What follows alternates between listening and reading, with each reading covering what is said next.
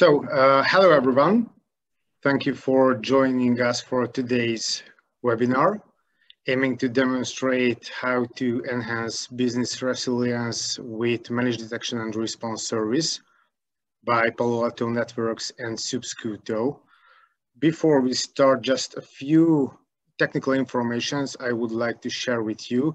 Webinar will be recorded and will be sent out for you via email during the beginning of next week.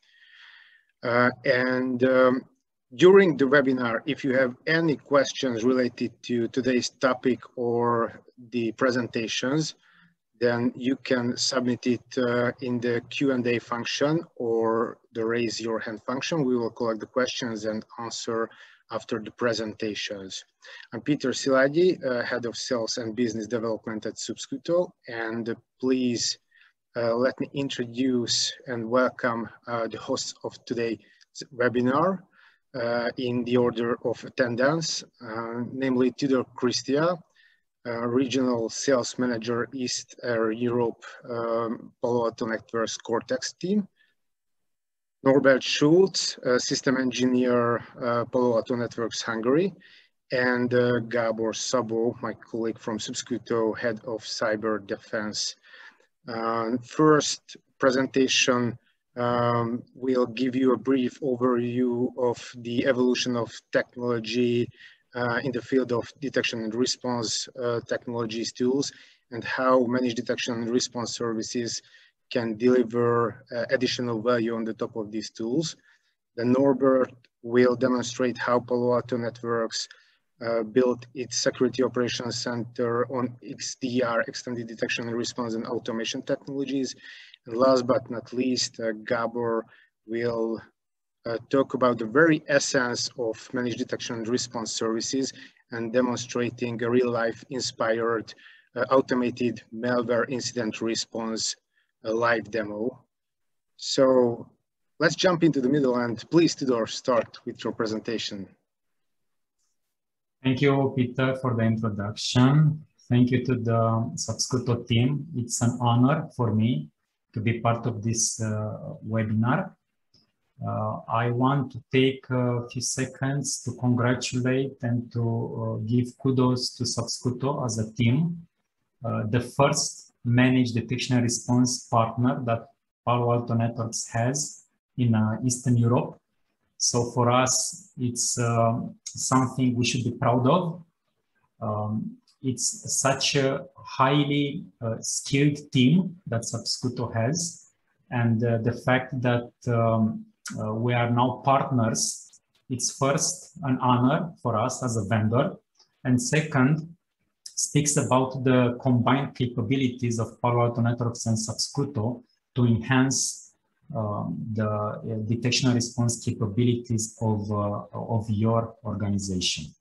And now I want to start my presentation. I also start the stopwatch to make sure I don't steal too much time.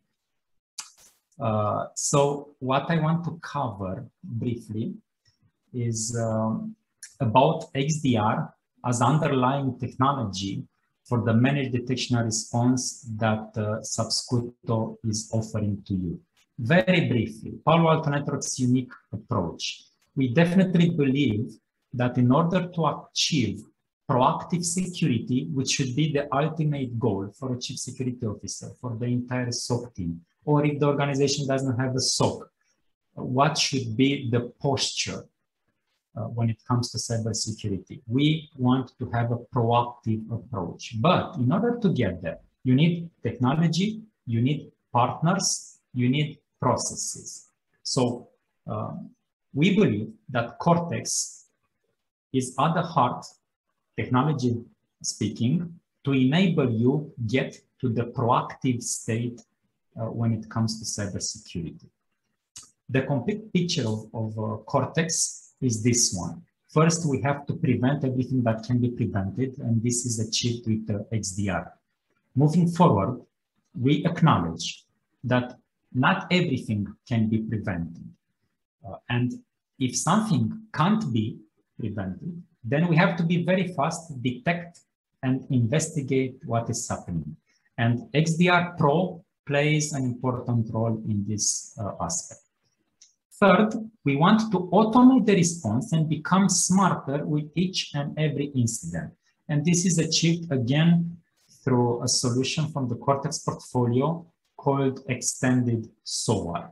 And everything can be complemented with attack surface management, which is now called Expanse. Cortex is a holistic platform to help you deliver SOC services. We cover many use cases: EDR, NTA, WebA, BIOC. So basically, when it comes to put a structure behind multiple use cases, we definitely believe Cortex, through the breadth of solutions, can help you get there. This is just a sneak peek in our SOC, our own SOC from California, but I don't want to steal the stage of my colleague Norbert, and he will go through more details.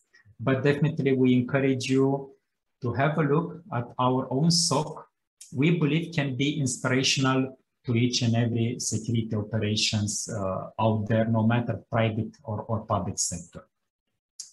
Moving a bit fast with XDR, which is enabling first and foremost Subscuto offering. This is the overall architecture. We have a central piece, which is data lake, nothing else than a big repository where we gather rich quality data from everywhere in the organization so that we eliminate blind spots and we get full visibility into entire organization. We collect data from network, from endpoint, from cloud, and from third-party solutions like firewalls of Cisco, Checkpoint, or Fortinet.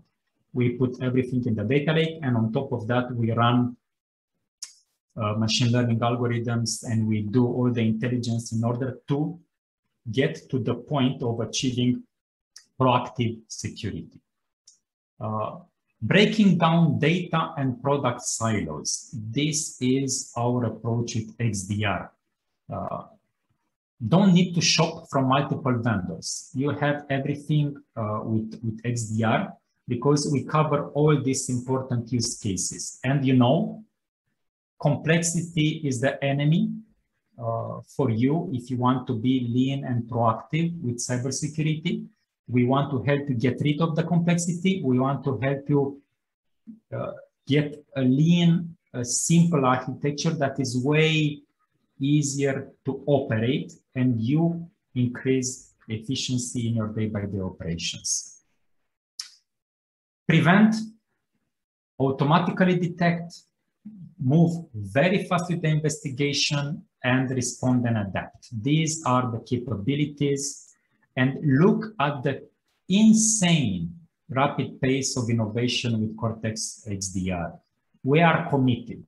We are here to disrupt the market, and we prove this the way we disrupted the network firewall market when we launched our next generation firewall back in 2007, the same way we disrupted the EDR market, which is an evolution of the EPP market, which is an evolution of antivirus market.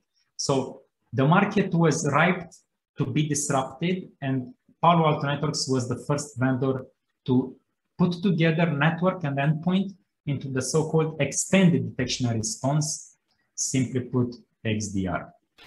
We are recognized as such, and we are proud of that, to see that analysts perceive our value. We help you reduce the risk of a breach. We definitely help you increase the SecOps efficiency and maximize your investment. And now, preparing little by little the stage for Subscuto, what is the problem that Subscuto can help you solve? We do believe that security operations mainly are broken in so many organizations. Traditional security services are quite limited, and a lot of vendor-based NDRs just lack visibility. So these are the problems that we see. And our approach is to enable trusted MDR partners to help you switch from before scenario to after scenario, which is way more elegant and is that comfortable position where you want to be. What Subscuto helps you achieve, of course, accelerate time to value, put security experience to work, highly skilled team that can share from their experience and can help you get there at the proactive level faster than if you would be alone in this journey. And last but not least, budget to improve the mean time to detect and mean time to respond. XDR is limited, MDR is way more. XDR is just the technology, but it's not enough. You need to complement the technology with the right level of services in order for you to really get to the full value of the service. And Subscuto is perfectly complementing XDR technology. In a nutshell, Subscuto provides you history of differences and incident response expertise, fast, accurate alert triage, prioritization, and investigation, comes with concrete detection, investigation, and response, everything backed by SLA, and also smart closed-loop operations to bolster intelligence from its past experiences. So everything one-stop shop from Subscuto. With that, I want to conclude my brief introduction. It took me 8 minutes, so thank you for your attention. And now I will pass it over to my colleague, Norbert. Give me a second, I'm quickly sharing my screen.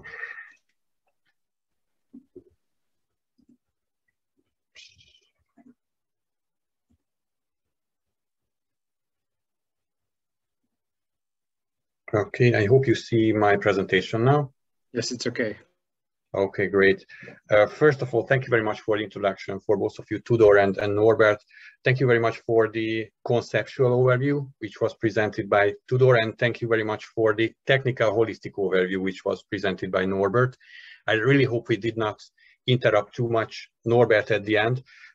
Those things that he wrapped up, how quickly we can resolve an incident, will be demonstrated at the end of my part as well, as part of a live demo video. So I hope nothing will be missed. I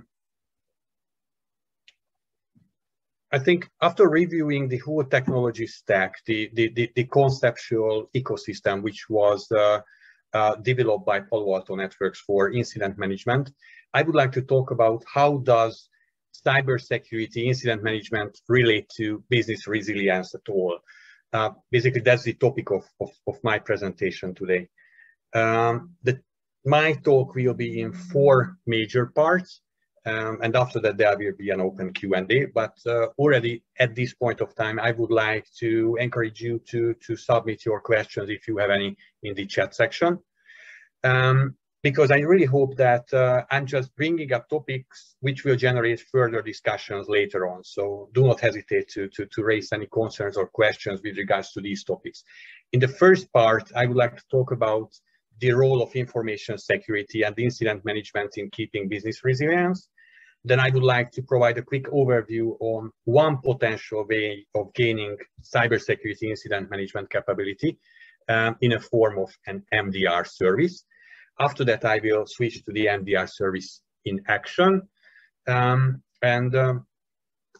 I would like to talk a few words about ourselves, about Subscuto, because I'm not sure we had the pleasure to meet all the attendees prior to this webinar. So let's start with availability and incident management. I think you have seen this many times before, this confidentiality, integrity, and availability triad. This is what information security is about. You should see this triad as a 3-legged chair. If any of the pillars of this tree is breached or lost, then information security and the corporate business data will suffer some kind of harm.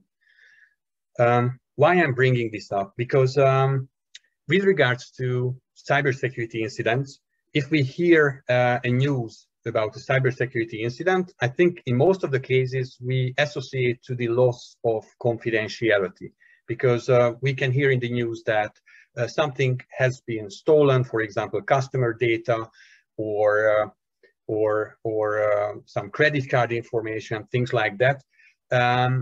In less cases, we start thinking about the loss of integrity or availability. But let's just think about the ransomware incidents, which are quite common, unfortunately, still nowadays.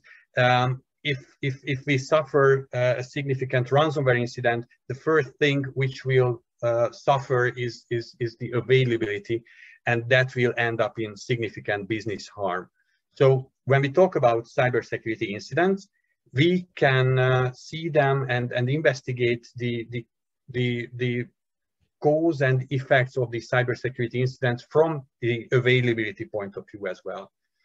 Why we are bringing this up, why we should talk about availability, business resilience in terms of cybersecurity incident management.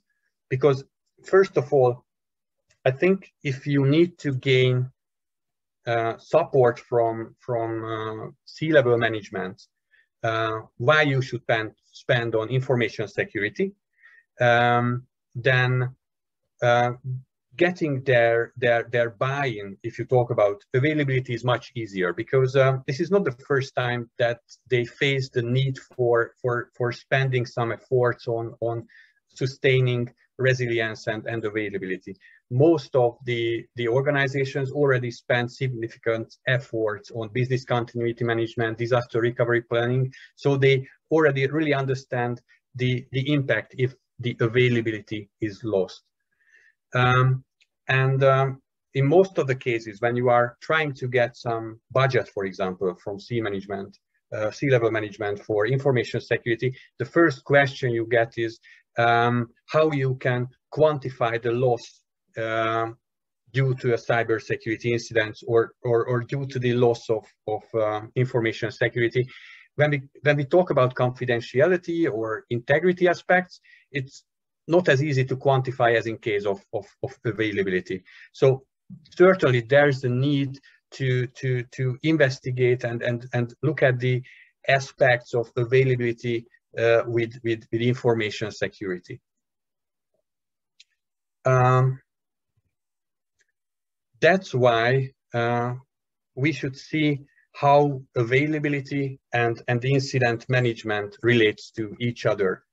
On one hand, most of the organization already started to spend significant efforts on building their protection, having proper prevention and protection architecture solutions in place to avoid harm to the business due to the loss of information security.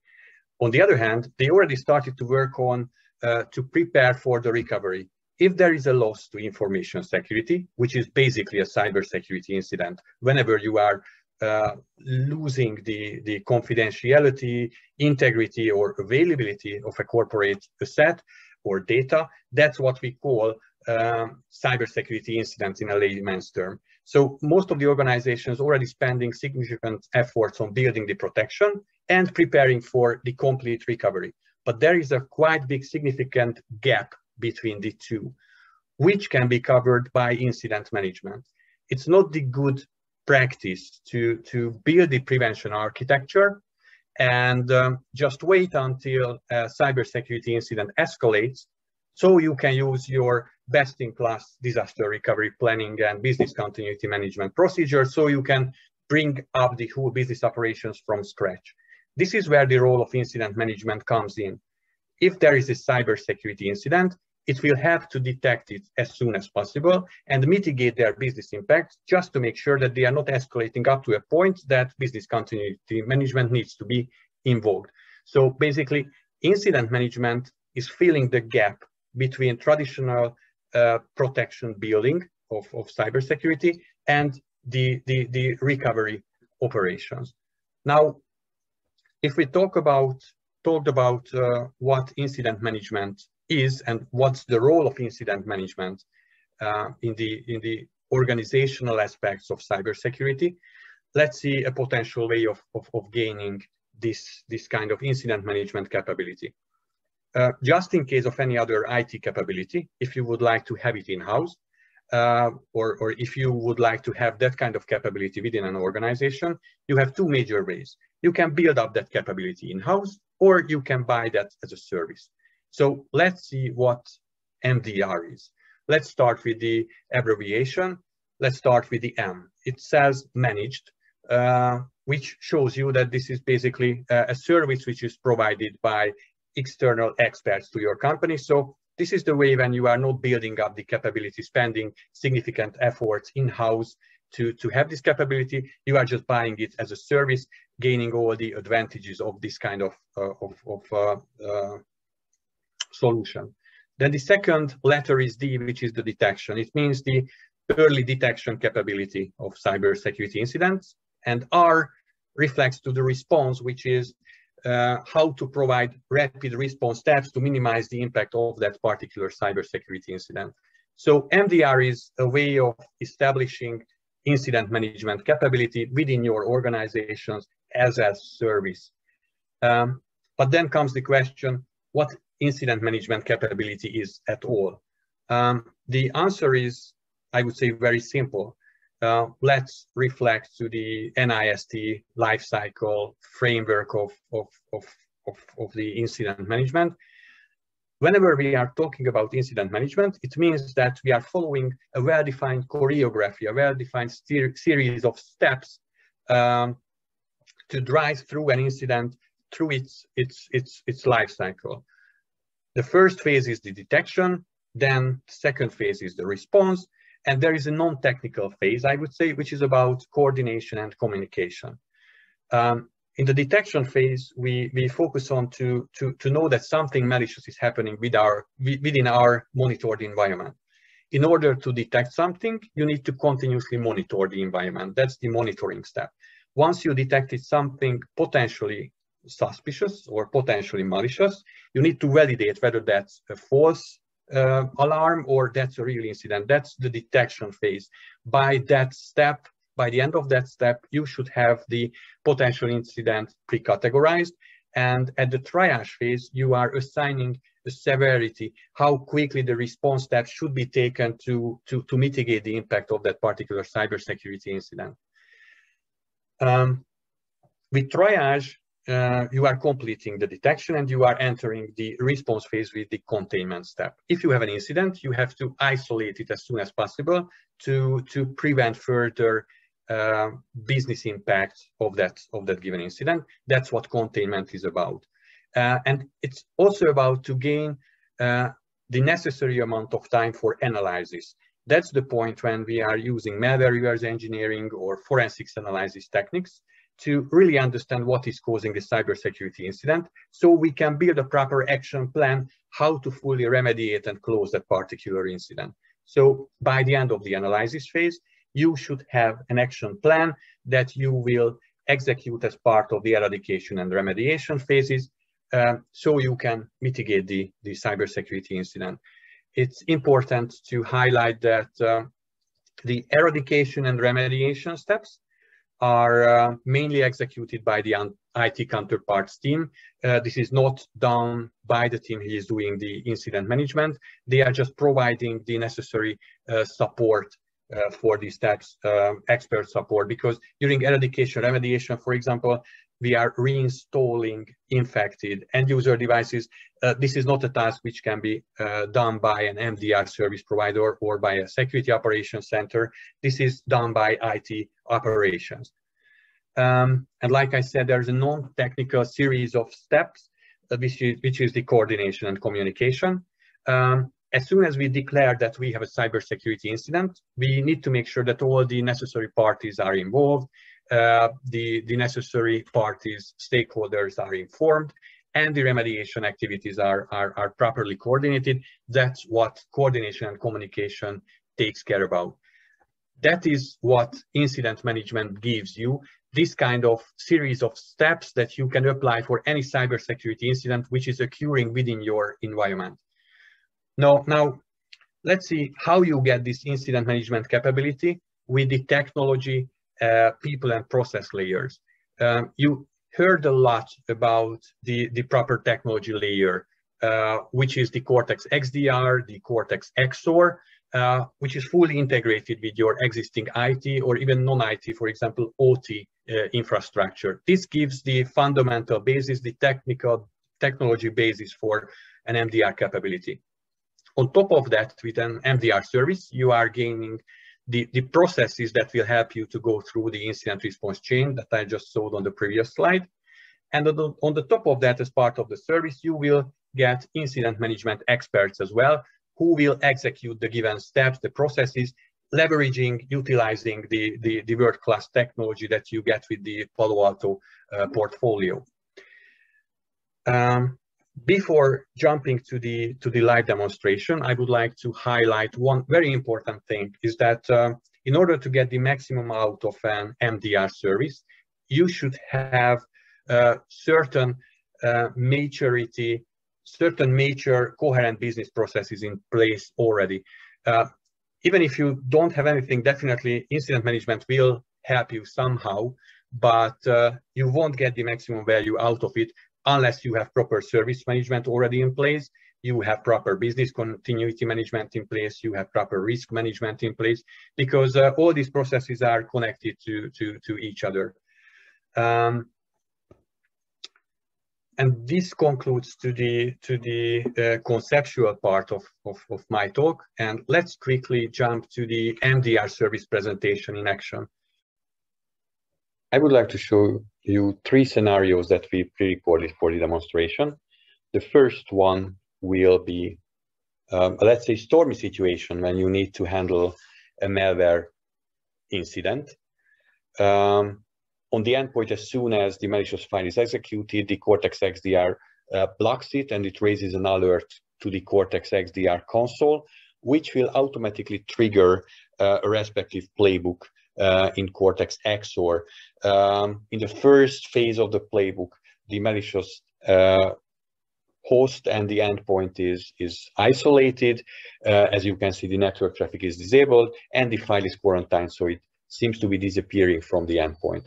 There are certain cases when the malicious file has to be further investigated to prepare proper action plan for the remediation. For this particular activity, the first step is to collect the suspicious file, as you could see on the video.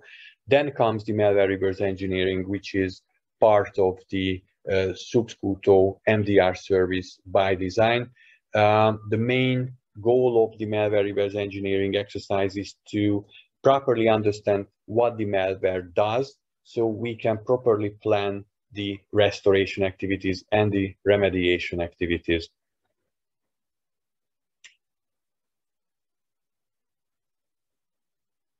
As soon as it's confirmed that we are facing a malicious file, then we will push back the collected IOCs to the Cortex XDR console, and we will notify the IT counterpart teams, for example, in a way of creating a service management ticket in Jira, for example. Previously, you could see that there were no custom IOCs created in the Cortex XDR console, but by the end of the execution of this playbook, you can see that the new IOC has been created. So we even automatically added new IOC rules for further detection, and the scenario is completed. So let's see the second one, which is less stressful. We need to handle a suspicious file within this scenario. The beginning is quite similar. The suspicious file is executed, the Cortex XDR intervenes, and it raises an alert on the Cortex XDR console, which, like in the previous case, will trigger an automated handling workflow in Cortex XOR. The first steps are quite similar. We are isolating the endpoint. As you can see, the network traffic is disabled, and we are quarantining the malicious file as well. And just in the previous case, we will collect the sample for further analysis. As you can see from the alert from the console, it's already quarantined, and these are the standard steps for the human analyst to download the malicious sample for further analysis. As soon as we complete with this step, comes the reverse engineering again. Like I said, this is by design part of the MDR service offered by Subscuto. The main aim is to gather tactical and operational IOCs to support further incident response. Like I said, it might help to further tune the remediation actions or the response activities. And also it helps, for example, for further hunting activities. And we can proactively use this kind of IOCs to see whether the same threat is existing in other parts of our network. In this scenario, it turns out that this file is benign. So what we are doing is basically we are re-enabling the endpoint to get back to the network, and we will restore the quarantined file as well. What you can see on the endpoint is the file appearing again, and the network traffic is enabled. And now let's see one scenario where we are eliminating the manual steps. This is just for the sake of demonstrating how quickly you can react on malicious file incidents. That's it.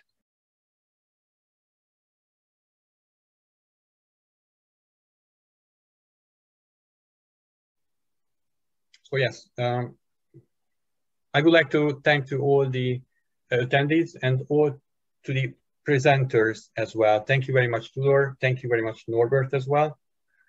And I really hope we can meet soon on the next webinar, for example, or even at person.